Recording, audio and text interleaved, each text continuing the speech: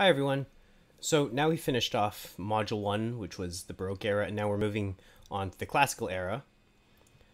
This is just going to be a short sort of overview lecture of what this module is going to cover. So like I said, we're dealing with Classical period, so we're looking at around 1750 to 1825. As usual, these dates are only approximate. There's a great deal of fluidity between when the Baroque period becomes classical, becomes romantic, becomes modern. So again, make that note in your exam, or at least consider making that note in your exam, that these dates really are just approximate. So what's going on in the world during the classical era in music? Well, we're still in the Age of Enlightenment, an era, as we discussed in the Baroque era overview lecture, in which reason was being held up as this universal chief virtue. Now, there's varying opinions as to when this Age of Enlightenment or Age of Reason began, but it's generally held that this period ends by the early 1800s. So if we consider that the classical era in music is roughly 1750 to 1825, we're at least beginning solidly within the Enlightenment. Now, this is a period of great turmoil throughout the Western world. In 1765, the American Revolution sort of kicks off.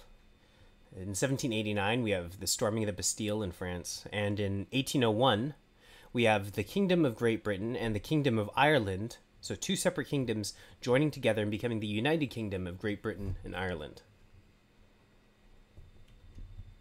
So these are the general terms that the RCM wants you to know for the classical era. So we have classicism, Viennese school, and absolute music, and that's our top row. And then separately and sort of all joined together, we have sonata form, exposition, development, recapitulation, coda, and sonata cycle. Now, these bottom two rows all deal with what sonata form is. And we're going to just have an entire separate video about sonata form and how to sort of piece it all together. So today we're just going to be looking at those top terms. So classicism, Viennese school, and absolute music. So classicism refers to the cultures of ancient Roman Greece, as well as the art, architecture, music of the late 18th centuries. The artistic products of these periods adhere to principles of symmetry, balance, and proportion, emphasizing excellence, enduring value, and timeless quality. There's this revitalization and sort of newfound reliance upon the aesthetic principles of the ancient Roman and Greek civilizations, but also of ancient philosophical principles and ideas developed by the big three of ancient Greek philosophy, so Socrates, Plato, and Aristotle. While the Baroque era was ornate, golden, flowery, this return to ancient aesthetic sensibilities meant that those Baroque artistic ideals would be giving way to something far more elegant, far cleaner.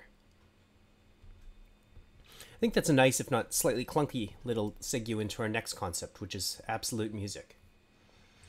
So, as you can see on your screen here, also known as pure music, absolute music is instrumental music without extra musical associations. Music of this sort has generic titles reflecting tempos, genres, or forms such as sonata, allegretto, minuet, and rondo.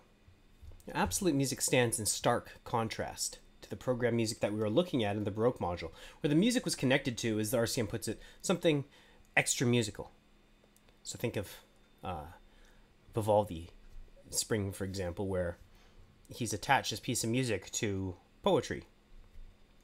It can also be attached to art, specific feeling, a painting.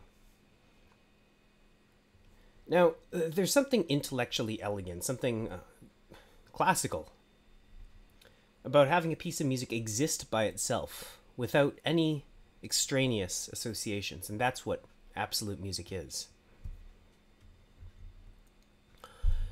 Now, the big three, I realize I've used this term twice in one lecture now, of the classical era are Haydn, Mozart, and Beethoven, and these three form what's known as the Viennese school.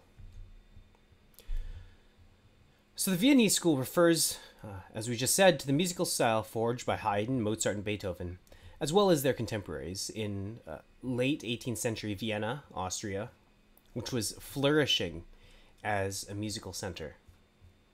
We'll of course study each of these guys in a lot more detail throughout this module, so we won't dwell on this any longer at this point. Next time we're going to be looking in detail at sonata form, which, like I said, is going to be a whole lecture unto itself. Thanks for listening, and I'll see you in the next one.